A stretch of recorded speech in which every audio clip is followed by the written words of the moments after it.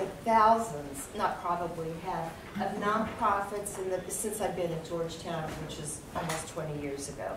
Thousands. And every time I do, I always say, what are your top challenges? And almost every time, not every time, but almost every time, I am told that how do we measure impact? How do we know we're making change? What does that look like?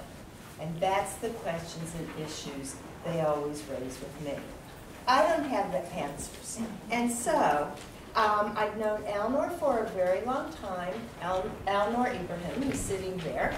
And when I saw that he wrote a book, I thought, who better than to bring him here? You have their bio, so I'm not going to read them for you. But I do want to say something about the book. You have it, it's Measuring Social Change. If you don't have it, go get it. Measuring Social Change, Performance, and Accountability in a Complex World. Today's world, as you know, is really complex. And so are nonprofits. And I really do think this book is really important because unlike a lot of other books that are on evaluation, measuring this, that, and the other, this one really gives you something to grasp onto. It gives you the tools. It's practical. And I'm encouraging my students to read it too. So I'm going to turn it over to Nate, who's going to introduce our panelists. But before I do that, I want to say the other thing that's special about today is that we have cross-departments, cross-centers collaboration on today. We have our center, we have the center, the Beeck Center for Social Impact and Innovation, we have the college, and I hope we have other opportunities to do this.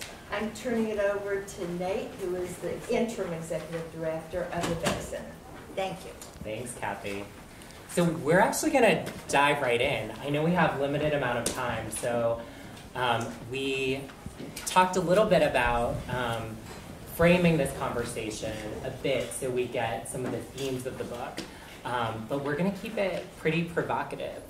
So I would just put a call out there for you all to be brave and ask your own questions. So I'm just going to have a few to start the conversation. So, you know, Alnoor, measurement, as Kathy was mentioning, is becoming more and more in vogue, if you will. I think there's more of an emphasis both on the funding side as well as on the nonprofit side to really measure what matters. And so I'm curious, you know, as you shared a little bit in your book, there are underlying assumptions that people often have around measurement. I'm curious if you can talk about what some of those assumptions may be and what are maybe wrong about them. Okay, wonderful question. I'm really delighted to be here. Thank you all for being here. Thanks to the Beeck Center, Nate, Lisa Hall, and the CPNL, Kathy, Dean Barbara. Wonderful to be with you. So the first thing I want to say is that when I first started writing this book, in earnest about 4 years ago, I never thought a topic like measurement or measuring social change would attract a crowd like this. Right? And you know, maybe Washington is a special place where it will attract you know, measurement nerds, but it's wonderful to see this kind of a turnout for a topic of this nature. You know, in terms of assumptions, you know, let me refer to a philosopher, Honora O'Neill. She's a philosopher at the University of Cambridge. She did a series of lectures for BBC Radio 15, 16 years ago called A Question of Trust. She was looking at the public sector, but I think it applies to nonprofits, to social enterprises, to businesses. Her concern was that we have such assumptions about accountability, kind of the bigger idea in which measurement is based, that we tend to assume that more accountability is necessarily better. And it's worth pausing on that assumption, because it seems to me that there's a dark side to accountability. We can get so focused on measuring and complying with procedures that we lose sight of why we're doing it in the first place. And so a compliance-driven accountability and a compliance-driven measurement, I think, is the wrong way to go. And Alnoor O'Neill sort of asked whether we could actually create what she called more intelligent forms of accountability. And that was part of the inspiration for this book, as a way of saying, okay, so if it's not going to be compliance-driven, could accountability and measurement be strategy-driven? And what would that look like? And so the book lays out 4 strategies, 4 archetypes of strategy. And if you're a leader or a manager, you have to pick among them. And I'm just going to list them, and we'll talk about 1 or 2 of them, I think, in more detail. But there's a niche strategy, an integrated strategy, an emergent strategy, and an ecosystem strategy. And I devote a chapter to each of these throughout the book. But I think we're going to focus primarily on the ecosystem strategy in this conversation. But I think there's a lot of assumptions about what we can do to make measurement and accountability actually useful to leaders for executing change, and also for keeping our eye on the ball of what it is that we want to be accountable for. So let's set the stage for some of this conversation. So Scott, you're a nonprofit leader. Alnoor, you're widely cited academic. Feels a little bit like an unlikely pairing. How did you two meet? Give us a little bit of context, Scott. Okay, I'll go right. I'm Scott Schenkelberg. I'm the CEO of Miriam's Kitchen, and I've been there for about 17 years. Miriam's Kitchen is actually really close to Georgetown. In fact, some Georgetown students have volunteered at Miriam's over the years, faculty members, et cetera. We're about 1.1 miles away in Foggy Bottom. And Miriam's Kitchen, for most of its existence, was a feeding program for people experiencing homelessness. And when I got there, they had just started moving into doing case management, which really meant, oh, hey, meals aren't enough to really change your life demonstrably. Let's bring in clinicians, et cetera, to help you and who know the resources, ultimately, possibly to get you into housing. And so at that juncture of about 2004, I never can remember exactly the right time. Yeah, so I've been there a couple years at that point. Alnoor was at Virginia Tech, and he had a group of graduate students who wanted to do some kind of an evaluations project focusing on a subset of nonprofits focused on homelessness.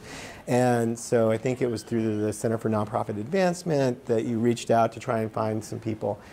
At that moment in my existence at Miriam's Kitchen, I was being asked constantly by our board of directors, like, how do you know anything that you're doing is actually being effective? You can count the number of meals, you can count the number of people who come in for case management services, and we keep spending more and more money on this stuff, but we really don't know what long-term outcomes are, or any kind of outcome beyond the outputs of meals, et cetera. And at that point in our evolution, I was flummoxed. I was like, I don't think there's any way we're ever going to be able to measure outcomes for folks. So out of like a bolt of lightning, Alnoor and his grad students arrived, and was coming into this thorny problem of like, how do we figure out what the outcomes are for people? And I thought, ultimately they'll come up with something. They're bright, they're academics. They'll come up with something that we have not come up with. And so what was the rest of the story, Alnoor?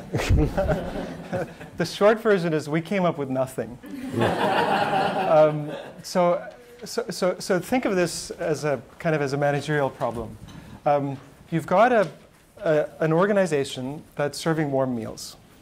That's pretty much what they do, right? Several hundred, delicious, by the way, high quality meals, yeah. Right? So quality control, very high standards. The question that Scott was asking us was, what can we reasonably measure? You take any emergency services organization, right? Miriam's Kitchen at that point in time, as a case in point. All you can reasonably measure, all that your strategy, it's what I call a niche strategy. It's a highly focused thing. It's really one thing, maybe a couple of things that you're doing. And if it's an emergency services, it's short term. All it really enables you to do is to deliver short-term results. And within the sector, we have this sort of pejorative stance that short-term results are not good enough.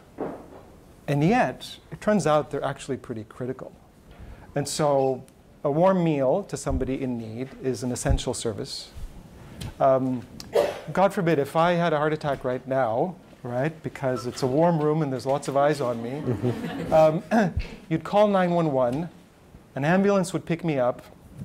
We know from the research that if the response time is 9 to 12 minutes, your chances of survival from a cardiac event go up substantially as compared to if it's longer than that.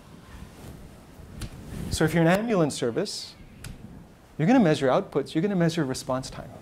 It's a meaningful measure. And so there's certain kinds of interventions where actually short-term metrics make a great deal of sense. And in the book, I sort of asked that question. When does it make sense? And when do you actually want to measure the long-term outcomes?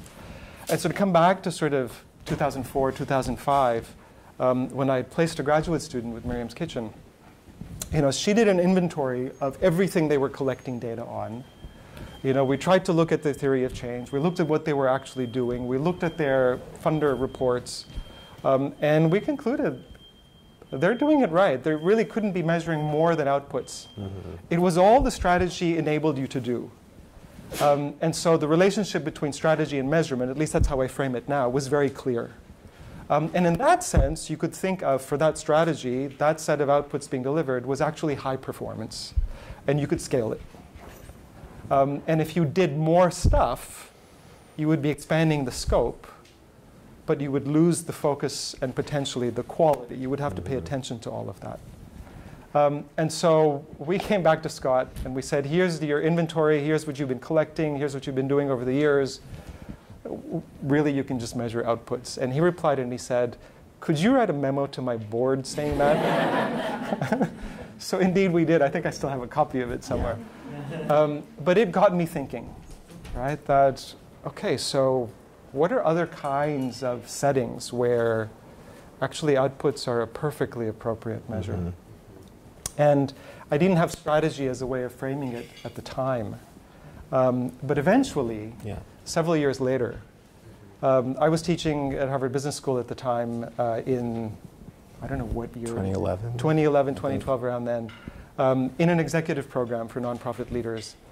And Scott showed up. Like a ghost. Like a ghost, yes, from the past.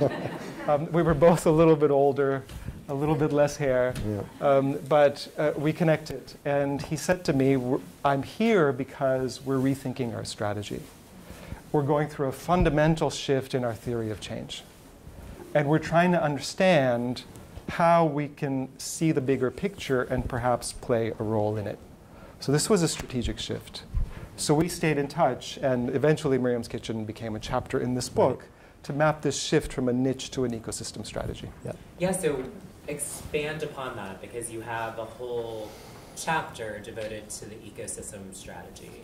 I want to, maybe if you wouldn't mind framing one of the four elements, as you mentioned at the top, around specifically what is an ecosystem approach, and then I'd love to also follow up with you, Scott, and get a little bit of a taste for what it was like to transition from a niche strategy to an ecosystem. Yeah, so if you, to be a little bit abstract for a moment, so bear with me.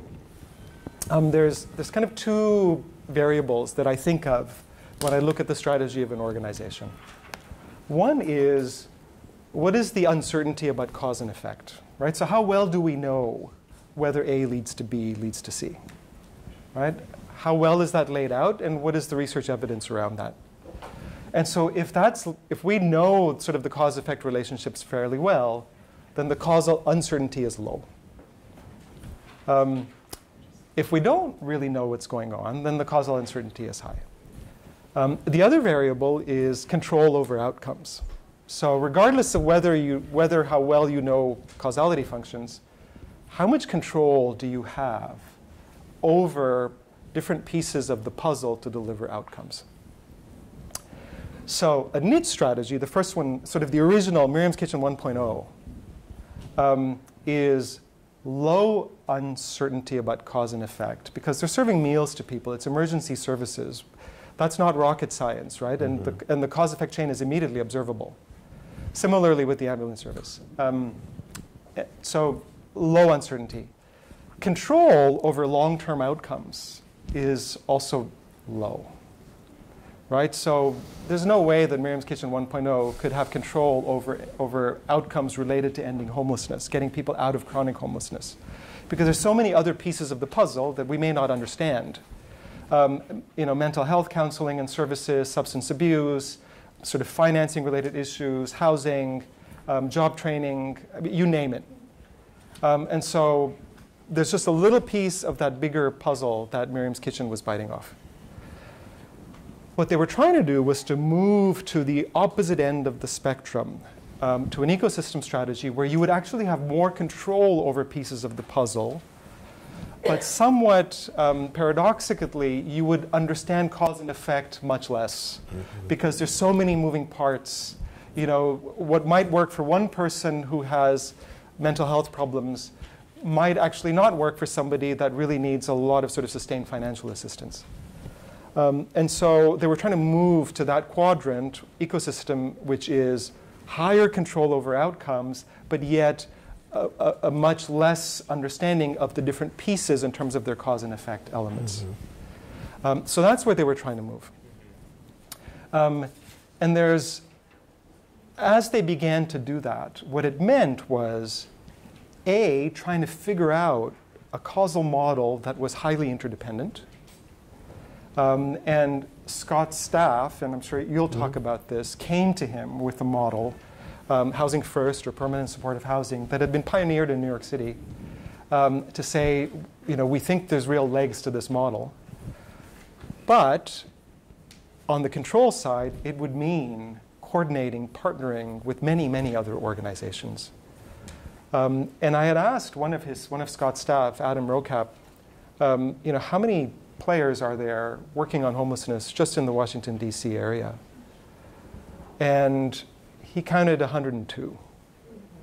So just in the D.C. area. Yep. So you're looking at local nonprofits, local governments, some national players, and so on. And we can talk more about those. But it just gives you a sense for what seems like a highly localized problem. You've got over 100 organizations working on it. It's got deep roots. It's got complex interactions. But that was the shift that they were undergoing at the time. Yeah. So Scott, invite us in a little bit, because that's a major shift in strategy to think about an output-driven type of approach to now having a mission that is ending chronic homelessness in Washington, D.C. And then you think about the highly mobile client population, you think about the funding environment that disincentivizes collaboration. And then even in the book, it mentions you were a little bit skeptical around that transition. Invite us into what that process was. So as Alnoor mentioned, this housing intervention called Housing First was revolutionary. And it sounds so stupidly simple now that I'm embarrassed to say it. But all the housing that had been provided before this housing model came about was really all based on on prerequisites. People being sober if they had an addictions issue, stable if they had a mental health issue, sometimes employment, all of these things.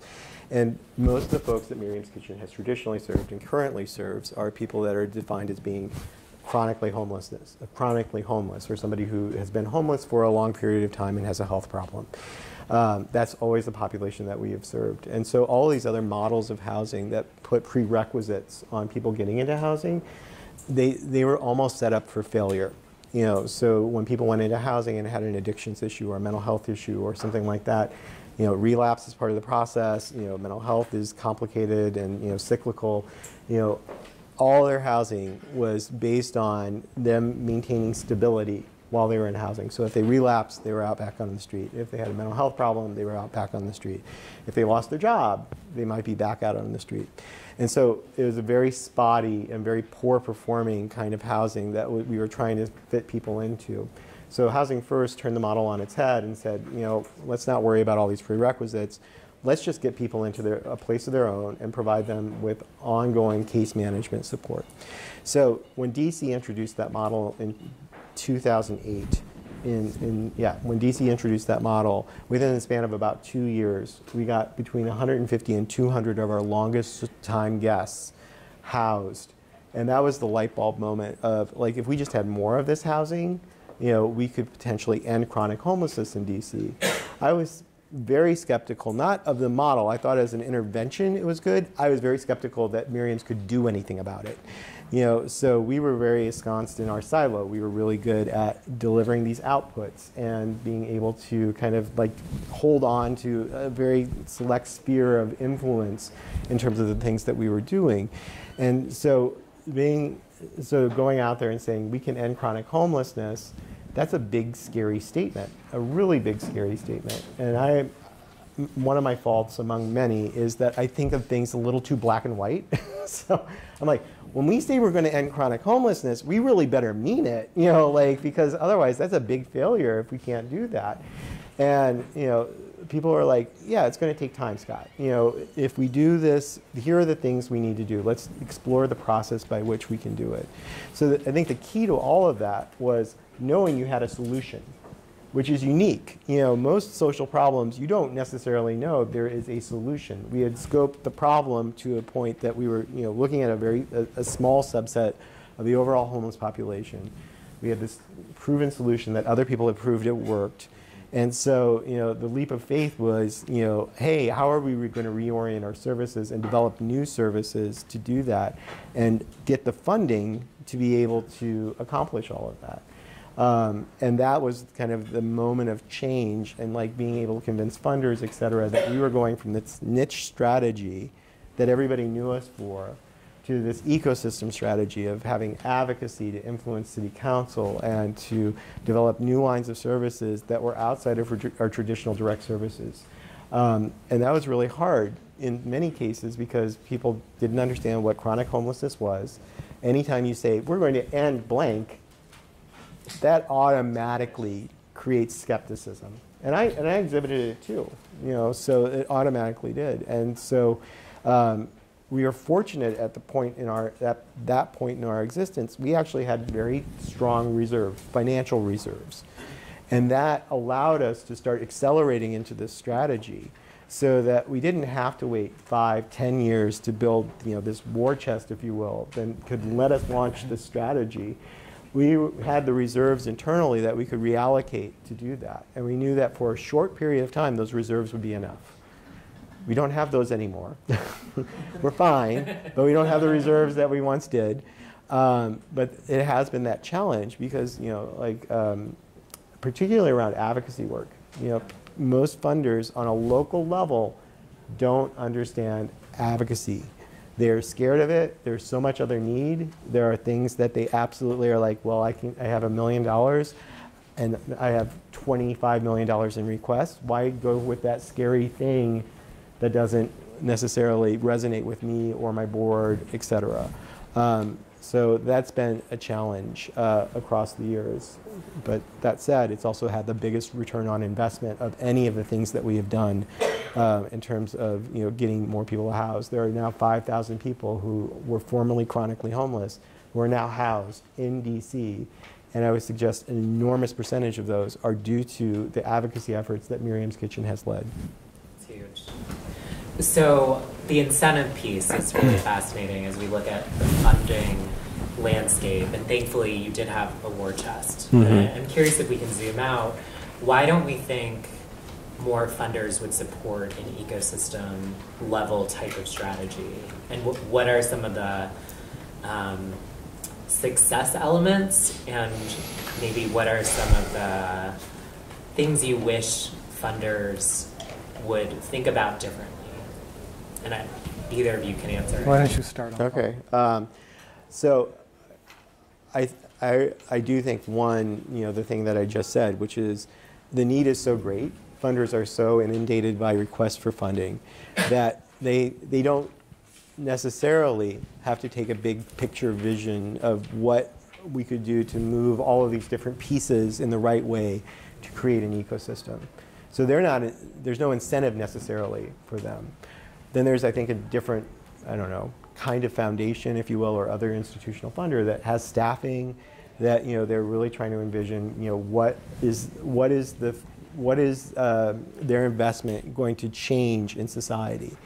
And so I think there's a little more appetite for that kind of thing, but at the same time, you have to be willing to stick with Miriam's Kitchen for a long period of time.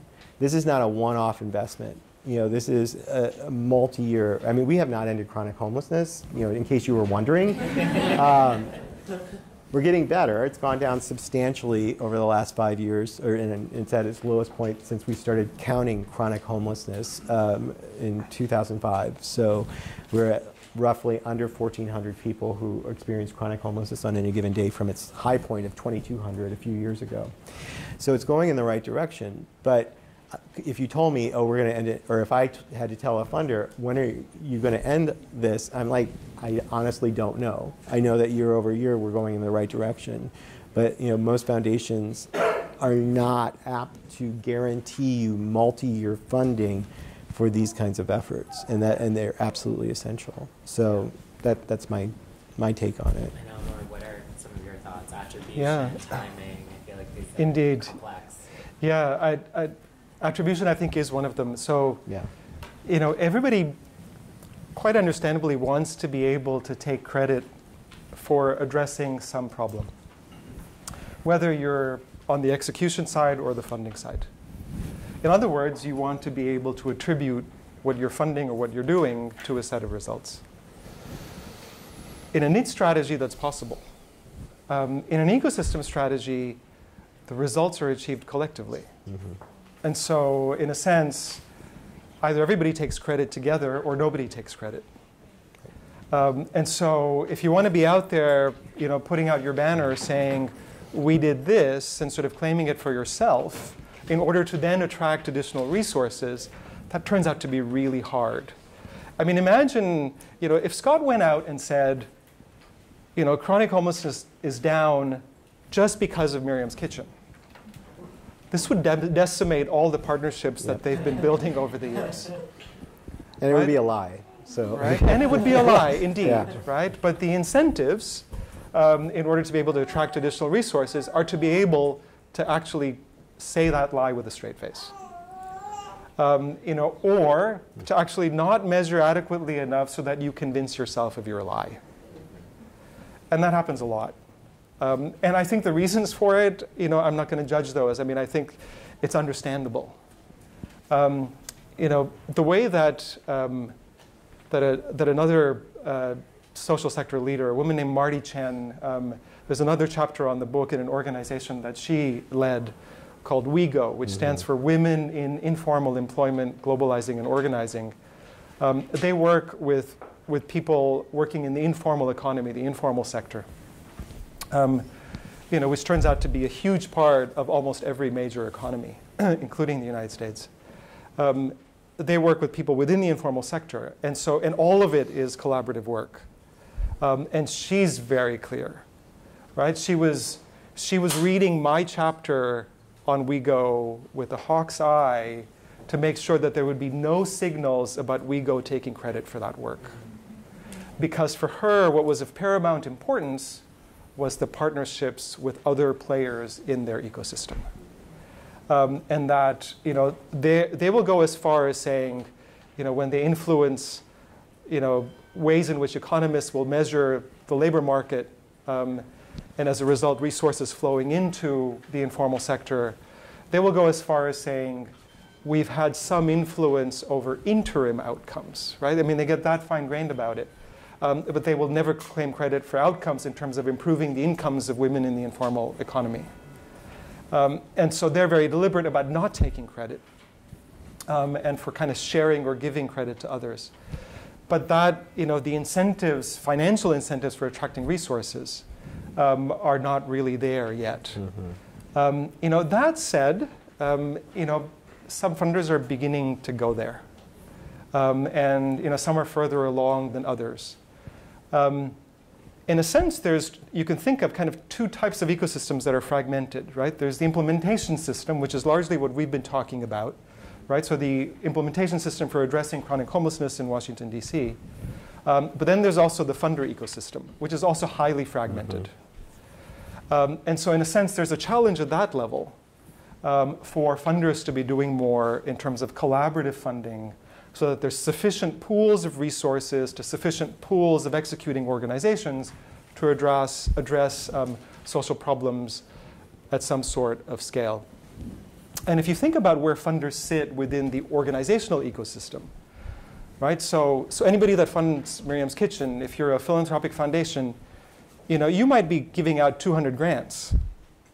And you tend to deal with each of them individually, right? A program officer may have a portfolio of, say, 20 or so. But they have a bird's eye view, right? Where they can actually see how those different pieces fit together. And some funders, and again, it still remains rare, will have a theory of change for the social problem that they're trying to address, where they'll say, we want to work on this problem, whether it's chronic homelessness, whether it's early childhood education, whether it's the racial achievement gap. Do those funders have a theory of change that says, here's the pieces of the puzzle that need to go together in order to be able to address this problem? And in other words, here's the range of organizations that need to be supported and how their work needs to be integrated towards a common goal in order to be able to deliver those results. We're beginning to see movement in that direction, but it's still pretty limited. Partly because funders also want to take credit on their own. Yeah, they each have their own theories of change. I would love for you all to reflect on what advice you might give practitioners, students, whatever sector people may be in or going to. How should they think differently about measuring for social change? I mean, one of the things that struck me that in our ability to change, our, vision, our mission, and all the alignment of services is because of the nature of funding that we had. So because we are this, soup kitchen, most people just give us general operating support.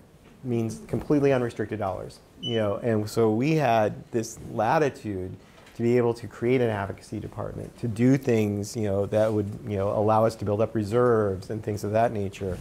And what I don't know what the advice is there, except that one of the things that I think would be incredibly frustrating is that if you even have this vision, this desire to change, how you're strategically aligning your measurement, you may just be hamstrung by the kinds of funding that allow you to move into that different sector. So I don't know how you replicate that, except that I think there is some understanding on the funding. And there are some local funders who all they do is give you general operating support. They believe firmly that while they may be interested in you because of your direct services or your advocacy, all the dollars you get are general operating support. And so insofar as people are continuing to move in that direction of giving general operating support, it does allow organizations to consider, what is their strategy, but if you don't have that, it's really hard to build that. What I would add is, so at times I think that the most difficult challenge is not measurement, it's strategy. So even though my book is called Measuring Social Change, it's a cloak, it's a disguise for a book about strategy. And the 4 core chapters are about 4 different strategies. And the main argument is that what you measure is actually really dependent on your strategy. And in addition, the kind of measurement support system, the capacities that you build inside the organization are dependent on that strategy. Yep. If you're a policy advocacy organization, probably the tactics you used to influence public policy on whatever it is, healthcare or so on, today will not work 2 years down the road. So you need a performance measurement system that enables constant adaptation. On the other hand, if you're an ambulance service, probably a lot of innovation along the way is not a good idea. Yeah. Right? You want really clear standards of quality and clear, unbiased, highly methodical execution. And so, thinking about the strategy piece of it, and then figuring out, so what are the right metrics? And in addition, what are the right capacities that we need for measurement. You know, that is what I think is especially essential in this. Yeah. As a reformed strategy consultant, I nerded out on those frameworks and all. So thank you. So we'll turn it over for questions. Hi, I'm Trisha Newell. I am a part of Professor Friedman's Philanthropy, Power, and Impact class. Thank you so much for coming.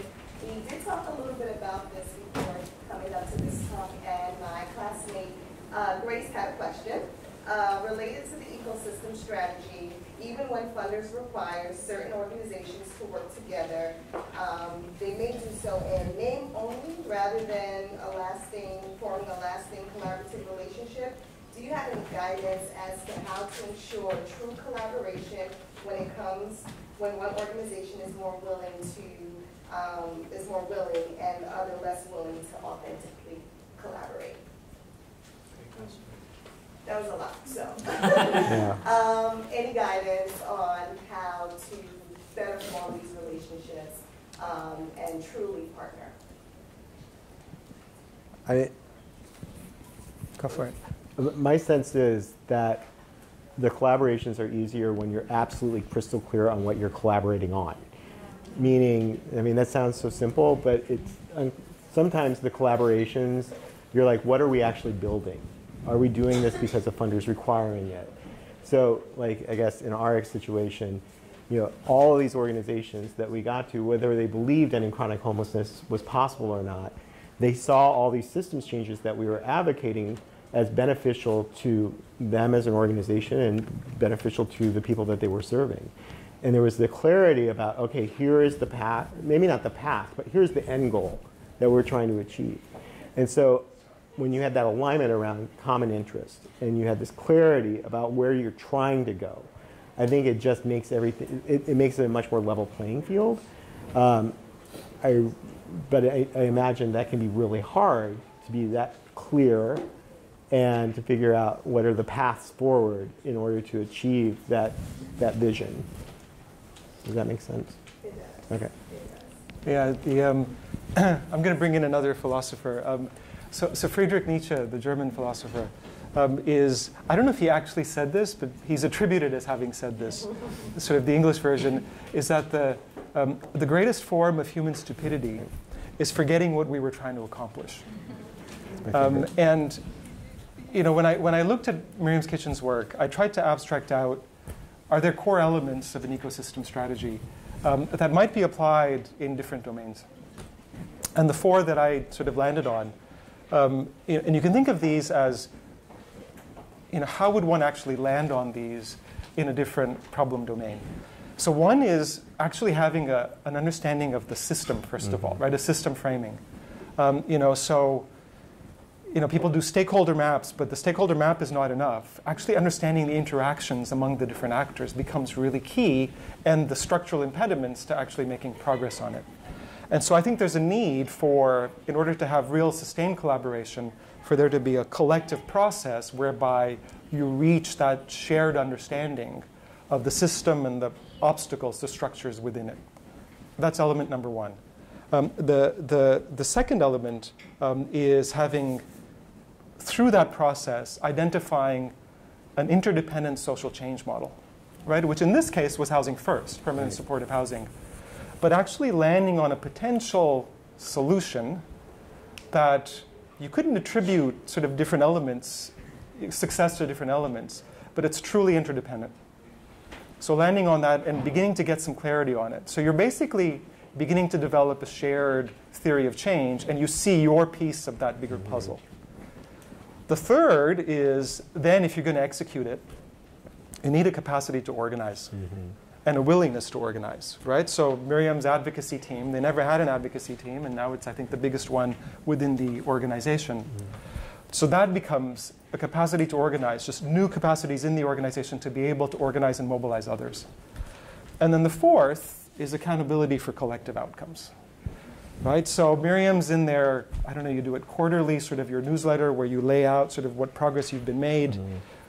They're very clear about what targets they had for, housing the chronically homeless, and they're very clear about laying that out, whether it looks good or bad. And a national organization called Community Solutions sort of works with organizations like Miriam's to help them get that data, so that they're not tracking the numbers of chronically homeless, but they can see it, and anyone that's a part of it keeps their eye on that ball. And I think if that's there, if those 4 elements are there, then you're much more clear about where you're going and how you're going to head there. The challenge, I think, remains, how do we actually get these 4 components in place? Yeah. That's my next research project. That's great. My name is Daniel Cunningham, and I work in affordable housing. So the question I have in terms of your discussion, it's one thing, it's a great thing to have the aha moment where you figure out what it is, where you'd like to focus next. And then you've spoken, all 3 of you have spoken eloquently about the symbiotic relationship between funders and innovators.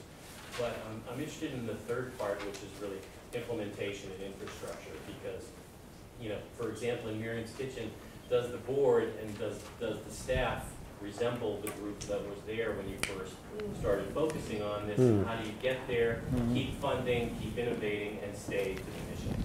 Yeah. So in terms of implementation, it was I think what I would call it is a bit of a culture shift. I mean, I think, the sense that, we were bringing in this element of, the biggest shift in the culture was we had been so internally focused. We had, I like to say that up until the advent of, for those who have read the book, and I encourage you to read the Miriam's Kitchen chapter, if nothing else. Chapter 5. Yeah, chapter 5. I know that's very self-serving. But the reason I think for folks who are in DC, actually, it also gives a great snapshot of kind of the history of homelessness in DC, at least across the last 20 or so years. And so, it was a very fragmented system, extremely fragmented. And that fragmentation was because we were all operating in silos. So, we were totally able to develop, like, for example, our biggest innovation before, this mission change, this vision change, et cetera, was we doubled our meal services. We went from just a morning program to an afternoon program. So we now offer 2 meals a day. And that's really important and good. But, it was within our silo. We didn't really have to rely on anybody else to do this stuff. And so this idea that we had to be externally facing in a way that we had not yet been was like a little bit of a challenge, because we didn't know what that actually would mean. In fact, I remember one of the early forums where DC was formulating its first real strategic plan to end homelessness, or strategic plan around homelessness, called Homeward DC. We actually had to lobby these other organizations that had been more externally facing to be included in those conversations. We had to convince them that we deserved a seat at the table. And so, and I understand now, like, who are these people? You offer high quality services, et cetera, but you've never had any interest in interacting with the larger system, or at least, in this level of the system. So, kind of to answer, I think, your specifics, like, in many cases, we had a pretty deep bench, and so the skill sets were there. So we were fortunate to have, Adam Rocap, who, was one of the people who was mentioned, who's our deputy director now, who, was, a lot of this was his brainchild, and he's still there. We had a lot of other people like that who had the skills internally. We had to bring in some new staff with new skill sets, but a lot of the backbone was already there to be able to support this. And some of the people have changed over time. The skills, we fortunately have found people with those similar skills. So yeah, it's a different staff, but a lot of the same pieces are there. If I might just piggyback on the board role in this, which I think is a fascinating one. A lot of organizations underuse their boards strategically because they don't want the interference. And it's a missed opportunity. It's a delicate one. It's hard. I understand that. In one of the exec ed programs that I co-chair, we have these highly experienced social entrepreneurs from the World Economic Forum that come and they spend, a week with me and a colleague. And I remember doing a couple sessions on boards with them. And the first question I asked was, so imagine if your board didn't meet for 2 years. What would that be like? And there was like, wow. We would be free, and we would have a lot more time, and and we could do what we want, and and then of course then we got serious, and we talked about it, but there was this real tension between kind of feeding the board what you need to feed the board to get them to go out and raise money for you, and actually truly strategically engaging. And in my view, it totally comes down to the relationship between the CEO and the board chair. If they don't model sort of a relationship of tough love, you're never going to go in a new direction. And that can be changing out some of your board members. Absolutely right. Yeah. Hi, my name is Shahira. I'm from East the Seals, and I've worn several hats before. And as a former academic, I really enjoyed reading your book, Ebrahim. So my question is, how would you design an organizational performance system if that organization has several services, one of which would speak more to it, for example, in this strategy, and another service that's more of an ecosystem strategy, because that's the conundrum and challenge that we face right now. We have adult day services, childcare services, and more encompassing what we would say an ecosystem strategy for our military and veteran services. Yeah, no, that's a wonderful question, and it's one that we can also imagine asking at Miriam's Kitchen. So first of all, the 4 types of strategies are intended as ideal types, right? So there's some necessary simplification, and the idea is to really get you to think and push your thinking about, what is it and how is it that we're trying to achieve what we do. But granted, Easter Seals, an Oxfam is going to be doing multiple things, right? So if you take Oxfam, which is not in the book, but they've got emergency response after an earthquake or a hurricane. They're doing a lot of advocacy policy work. They'll do a whole bunch of agricultural development work, that's sort of long-term development work, in addition to their emergency work. And you can imagine them sort of having elements of what they do in each of the 4 strategic archetypes that I identify. What's interesting is that most organizations are actually divided into units, into divisions, that have pretty discrete functions. And so one could ask the question at that unit level. And so for the folks that are doing sort of really responsible for the meal services, as compared to the case management, what is the strategy there? And for that particular piece of it, what would be the appropriate set of measures and the right kind of measurement system to support that work on a real-time basis, right? So that would be sort of at the micro level within the units, within the organization, that you would do that. But then there might be either cross-cutting work or work that, as an organization as a whole, you elevate very much at the ecosystem level. And there you would want people knowing sort of their piece of the puzzle and how you maintain quality there, but then being part of that bigger conversation about, well, how does my piece of the puzzle connect to yours in order to deliver outcomes that are bigger than anything we could deliver individually? And it serves both the clarification function in terms of the larger theory of change for the organization, but I think in terms of human capital, it also provides a motivational function, because we know from the literature on human resources, on human capital, that people are motivated by knowing how their piece, which they're always focused on, connects to something much, much bigger. And so that's useful for retaining people. It's also useful for keeping them motivated in their work. So that's at least how I would approach it. Hi, my name is Michelle, and I have to admit I haven't read your book. I started the course in 2 days. So I work as a funder, and we're trying to do funding in terms of an ecosystem from what it sounds like. And I run into this interference on a regular basis. I'll choose one of the bodies within the ecosystem to fund. I don't hold them accountable necessarily for their exact outputs, for their services. I hold them accountable for the collaborative approach.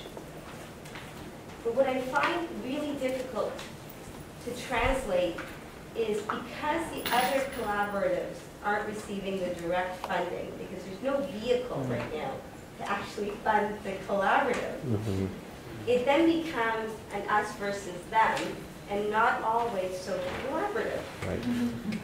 And this means that as a funder, I measure my productivity based on every dollar I spend, the impact that I make. And I struggle, I feel a level of frustration on a daily basis when I ask the CEOs and I say to them, well, what's a trajectory if you're not working more collaboratively, like applying for grants together, creating programs together? And there seems to be a friction, and I'm curious, based on both of your experiences, because you've got social determinants of health, you've got an analysis of a variety of different nonprofits. How do you overcome these challenges? Yeah, That's a tough super. one. That's super easy. So I think for us, it was creating sort of a backbone organization, that may not have been the direct recipient of, like your funding, for example, but it created an alignment across entities, so that there was this, like, I grossly oversimplify this, but, so for example, around homelessness in DC, DC has a real strategic plan called Homeward DC to address homelessness, and it's now almost in version 2.0. I think it actually is in version 2.0 now, and there are actors within the system that are completely aligned with the strategic plan, the system's strategic plan, and then there are actors who are still in their silo. They're for whatever reason they are still in their silo, and so that strategic plan allows this alignment across organizations that have like bought into it, that have said, hey, we believe this is the right plan for addressing homelessness in DC. We are going to take these little pieces of it and contribute our section of it is to this overall work. And so that provides a forum for collaboration, at least on a systems level. And so because that strategic plan also ties into how services are actually delivered, there is this share of service, production, service delivery that is, kind of pieced out across the system. And so in DC's case, for example, there's the Greater Washington Community Foundation just launched this partnership to end homelessness, and it's a private fund within the partnership or within the community foundation that is now a grant-making body for organizations that are in alignment with the strategic plan. So I mean, I don't think they've ever actually said that. Maybe they have, and said, if you're going to get funding from us, you better be in alignment with the strategic plan. So this is like that incentive to do it. So I don't know how you do it if you're a funder and you only have limited funds to fund one actor within the system and just tell them, go out and collaborate when other entities don't necessarily wish to collaborate. There's some framework that needs to, in our case, there's a framework that needed to happen in order for that collaboration to really take root. Yeah, it seems, I mean, if we could crack that problem, I think we'd be a lot further along. So I think it's a really crucial question. And I'm not going to have a clear answer for you, but maybe just a couple of ways of thinking about it. I think there's at least two parts to this. One is, what does it take to get funders to think and sit and think together in terms of problem framing, and then figuring out how to deploy their resources to each element of that problem. And what would that kind of process look like? And what would be a legitimate kind of a convener or orchestrator of that that isn't trying to leverage for their own position? And so I think there's almost a political shared purpose building there that needs to be done at the funder level. And creative thinking in terms of how to do that. Because egos are at stake as they are anywhere else. The other part of the puzzle, I think, is for funders to be more explicit about their theories of change. And so let me just give you a couple examples here. So of organizations that I have some familiarity with. Robin Hood Foundation and Edna McConnell Clark Foundation. Very different approaches. So Robin Hood, I've written a Harvard Business School teaching case on Robin Hood that sort of looks at their measurement approach and their theory of change.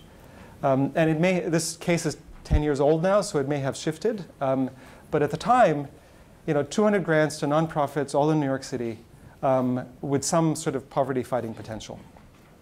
And they were very transparent about their decision-making criteria, right? They would look at sort of, what the nonprofit was doing. They would run it through some kind of a benefit-cost analysis.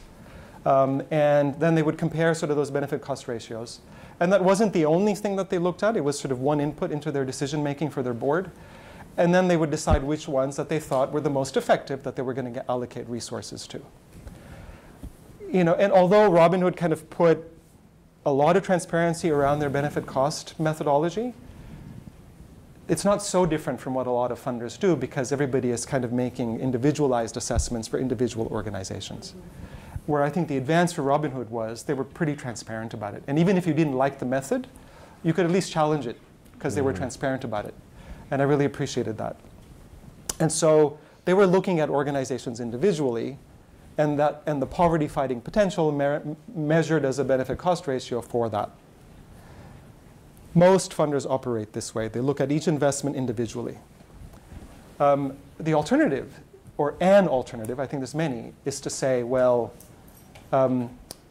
could we actually look at the bigger problem and figure out what are the range of interventions that need to populate it? So that, and there's going to be some organizations already in place that we think are pretty effective, that we can put more money into. And then there's going to be others that are weak.